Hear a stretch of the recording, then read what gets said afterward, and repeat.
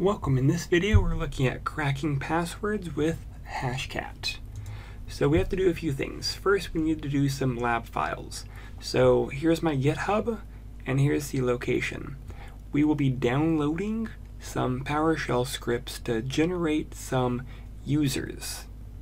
We also have to make sure that our Windows 10 victim is allowed to run PowerShell scripts because again, instead of you creating the users, I've already created the script. We just have to be able to run it.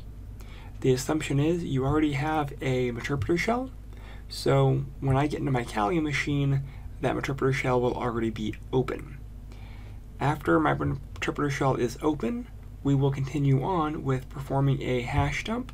We'll be saving the hash values, and we're going to be using hashcalc and the associated word lists to break those passwords. So a question that I often get is how do I allow PowerShell scripts to be ran? So on the Windows 10 victim, navigate to PowerShell.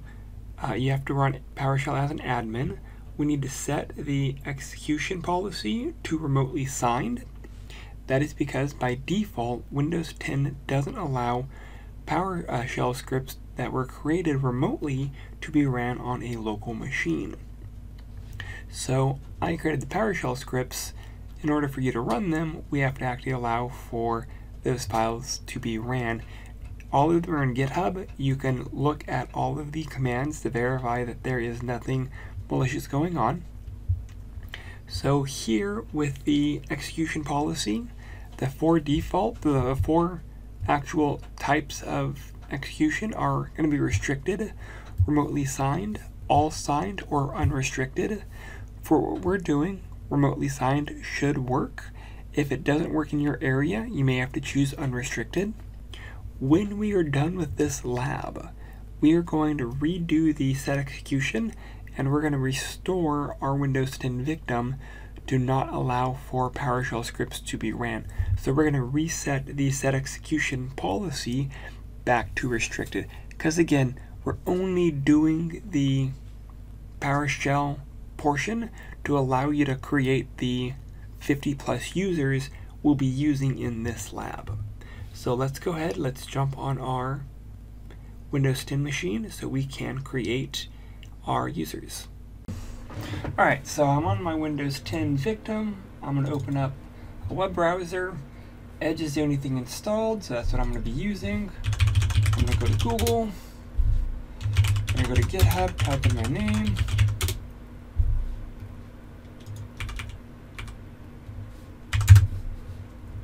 Alright, so we are doing this course.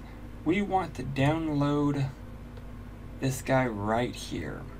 I'm going to go ahead and copy the URL so that I can see my tree, I can see my main, and I can see my subdirectory. GitHub's a little weird. I don't want it to download all of the top level content because I'm going to be adding more content as we go. So I'm going to use what's called downgit GitHub. And the nice thing here is it's going to be this downgit GitHub page. And I'm going to go ahead and download the directory. It's going to download all the files that I need. And it's only going to download the path that I wanted. So I'm going to go ahead and copy all that content to my desktop. Close all of the windows. And go ahead and open this guy. So first of all, you're going to notice there are some add, there's some remove, and there's some word lists. So first thing I'm going to do is I'm going to go ahead, I'm going to add our intro. But again, because this is Windows 10, the default security, it will not let me just execute these in a PowerShell. I have to be able to set them so that I should get a denied because these were created off a different machine, and that's what the red was a deny. So I'm going to go ahead and get to my PowerShell. I want to run it as an admin. And again, the only reason I'm doing this is so that, alright, so I'm going to go ahead and do CD, C:,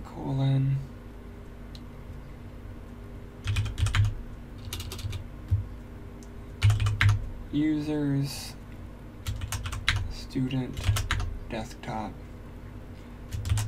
crack.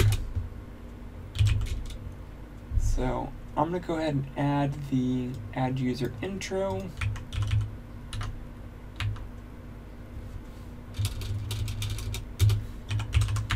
Intro PS. And again, that's the red that it's not loading. Again, it's because we're not authorized.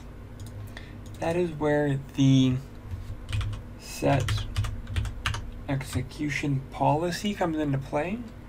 We need to set it so we can do remotely signed and go ahead and do yes to all, and that means we can actually run our intro PowerShell. So what I'm going to do is I want to show you what it's doing. So right now those are my users.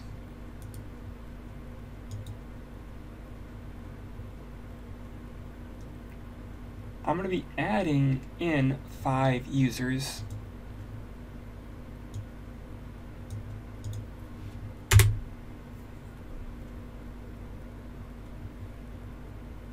And that's actually one of the things I had said at the very beginning. You may have to do this as, instead of remotely sign,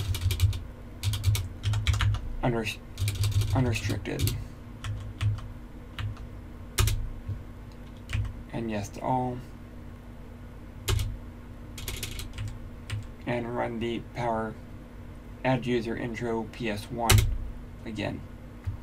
So only run if you trust it. So we want to go ahead and run it, yes. And it created 5 users. If you refresh the computer management, we can now see the users populate, and all of these have passwords. So instead of you having to randomly create these, I did it for you. When we are done, we'll be running the remove intro, and we'll also be setting this back to restricted. That way we can leave the machine kind of how we found it. Alright, so that took care of the lab files and allowing our victim to run PowerShell scripts. So again, the assumption is you already have an interpreter shell to our victim. If you don't, pause the video, get it set up. We've done that in previous videos, so you should know how to do it. Alright, so I am in my Kali machine. I have the interpreter session open. My question mark. What I'm looking for is the ability to dump the password hashes from my victim. Happens to be that hash dump is already towards the bottom, so hash dump.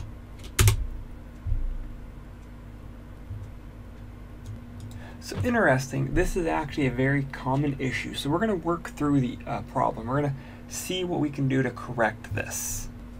Alright, so what I want to do is I want to see exactly why it's doing this. So I want to go ahead and do a system info. It's our victim. It's a 64-bit machine. It is using Windows 10.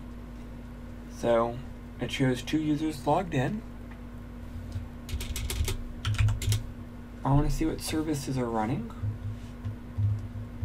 and who's running them.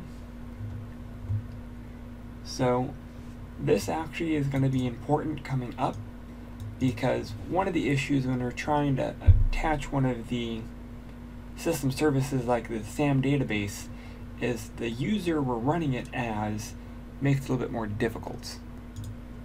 So to verify, what we're going to do is we're going to do a get PID. So our current PID is 6352. We're running it as the user. The user is an admin, but you know what? Let's just double check. Get priv.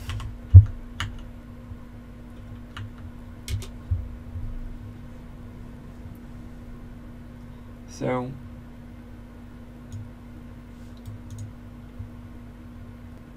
we have the appropriate permissions, But if we do our hash dump again, it's going to fail. So one of the things we can do is maybe let's try to get our system's permission. So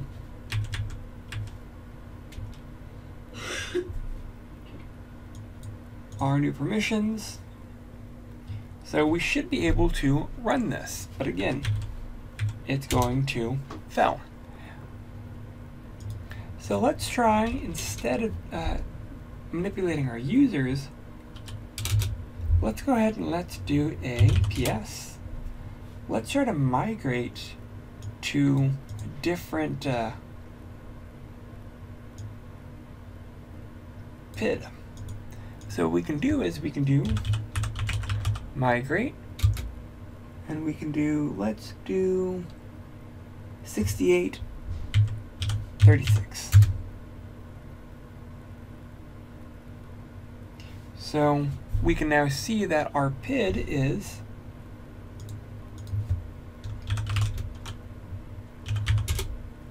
6836. So now let's try our hash dump again.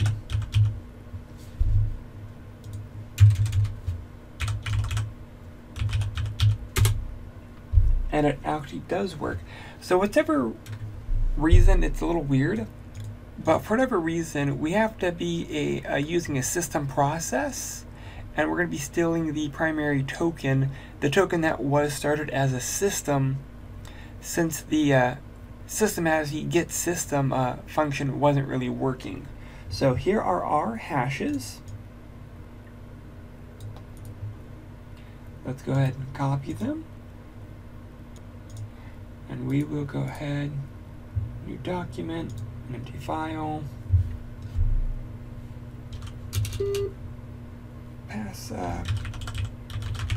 password, hashes, and paste it, and save it. Minimize our interpreter shell, and now we can start doing our pass. Alright, so now that we have our hashes, what exactly is this hash? So I'm going to take Bill Collins and I want to break down this hash so I understand what it means first. So here I have the Bill Collins hash. Bill Collins : 1002 : hexadecimal number : another large number. So in reality, I've already broken it down. Bill Collins, the first group, is the username. The second, the 1002, is the relative ID. Basically, this is the last four of the SID of the user. The next column, the next step separated by the colons, is the LM hash. And then the last column, separated again by the colon, is the NTLM hash. That way we can now look at any of our hash dumps and we can understand a little bit better of that structure. So there are some limitations to Hashcat, and one of them is it doesn't like the way that we do our dumps. So what I'm going to do is I'm going to go ahead and I want to remove all of the additional content that we're not going to be using. So I want to get rid of the LM hash, the RID, and the name. I want just our NTLM hash. So I'm going to go ahead and modify this.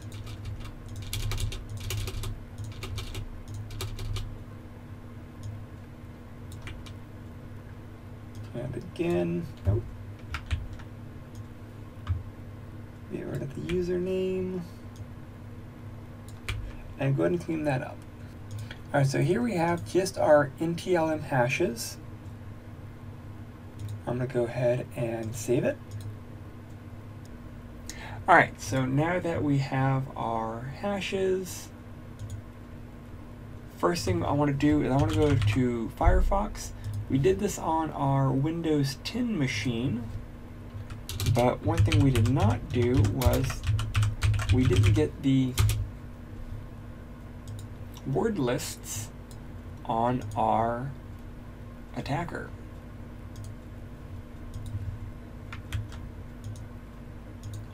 So I'm going to do git hub. I want to go ahead and download my files. I want to save them. And I want to open it. Close out of Firefox. So right now we are doing our word list. We're doing our intro, which is perfectly fine.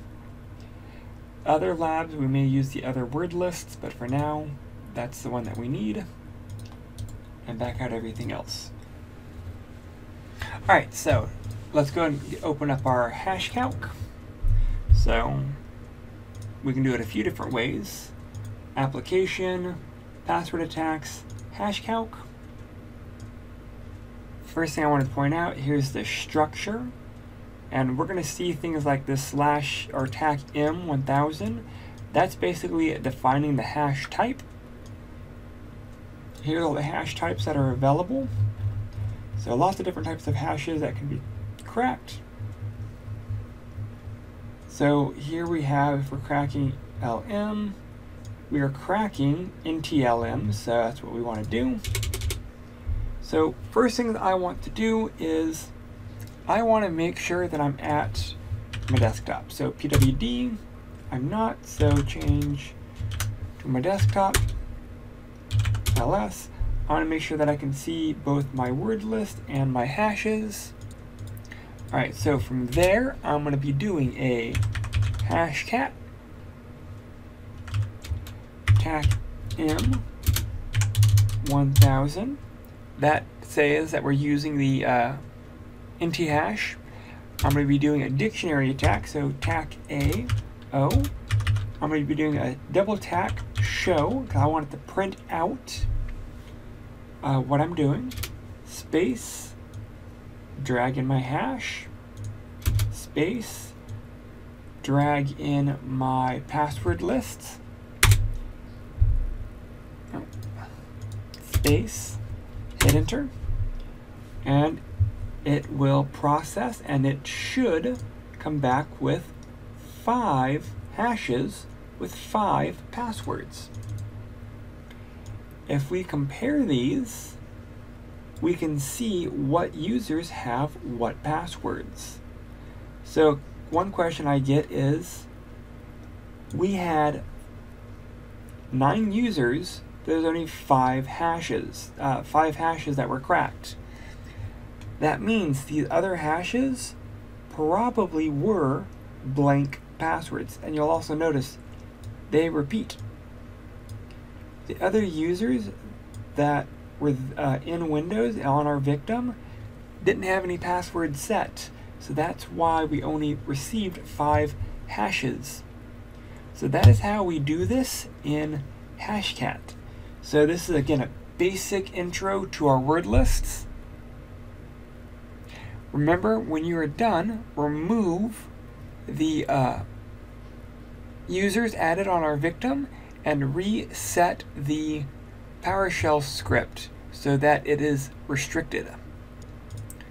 So remove intro.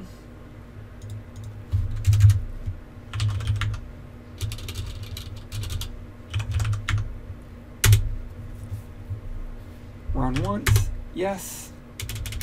That deleted all of my users.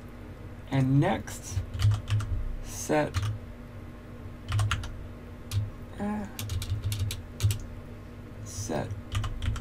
execution policy to restricted to all. Alright, this is how to do basic cracking with Hashcat. If you have any questions, please reach out.